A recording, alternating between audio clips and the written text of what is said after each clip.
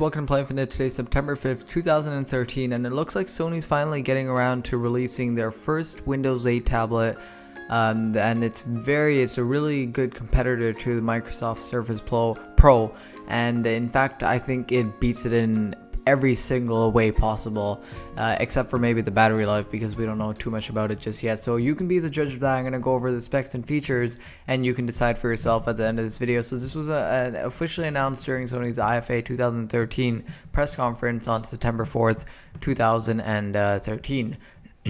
So let's start off with the CPU. It's going to be available in two different variants. So you can get the Intel Pentium CPUs, or you can get the Intel Haswell Core CPUs. So you can get the Core i3, i5, or you can choose the i7 if you want more performance there.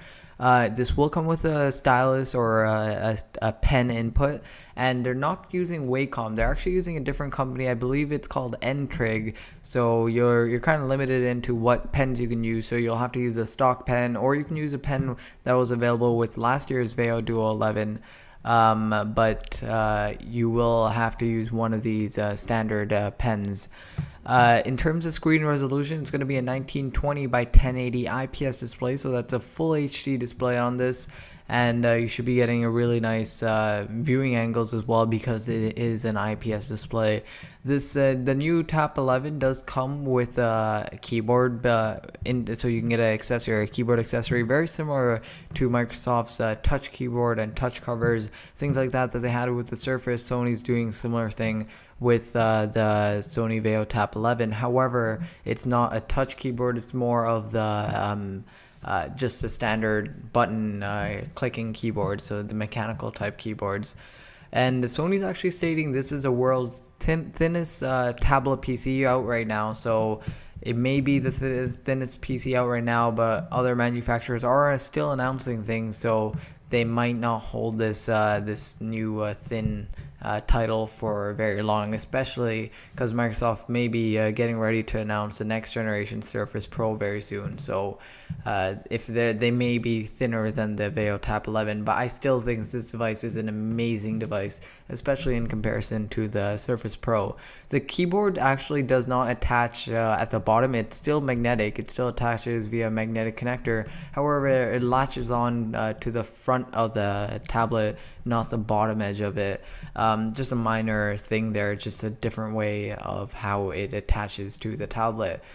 Some other features include a micro HDMI socket, a full-sized USB 3.0 port, along with dual speakers on the tablet itself. The design is very similar to the Xperia Tablet Z design, and that is Sony's omni-balance design. It has straight edges, uniform thickness, that type of thing.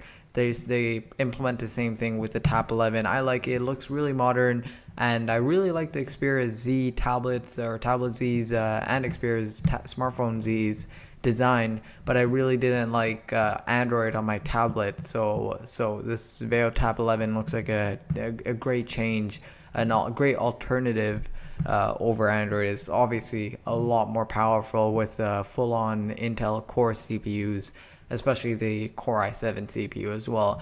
We're not too sure exactly what's going to be the battery life and how that's going to last, but the keyboard itself doesn't include any extra port or built-in battery, so that will be sucking out of the main tablet's battery life. So we're hoping that the battery on the tablet is as good as other Sony tablets, and hopefully as good as the Surface Pros, because that wasn't too bad either. On the back, there's an 8-megapixel camera with an Exmor RS sensor, and Sony's been improving the low light performance on that sensor. So in terms of availability, like I said, you'll have an option between the Pentium CPU, or you can get a Haswell chip, aka the Core i3, the Core i5, or the Core i7. And you'll be also offered 128 gigabytes to 512 gigabytes of solid state storage in there, and it also has NFC support, just like Sony's other Vaio tablets. And remember, you can check out all my other Sony coverage coming out of IFA at my channel. I even talked about the Vaio Tab 20 or Vaio Tab 21, which is their more larger desktop style slate. For more information, check out my channel. We're not too sure about pricing or release date information or when it'll be available in the US. None of that. Sony hasn't announced any of that yet. But they did say that it'll be available in black and white. So stay tuned for more information on that. Also, one small thing is that Sony did say it'll have a 6-hour battery. However, I'm not too sure how it'll be with the keyboard sucking the battery life out, along with it really changes depending on the chip that you have. So if you have a Core i7, I'm pretty sure it's going to be different than a Pentium chip or a Core i3.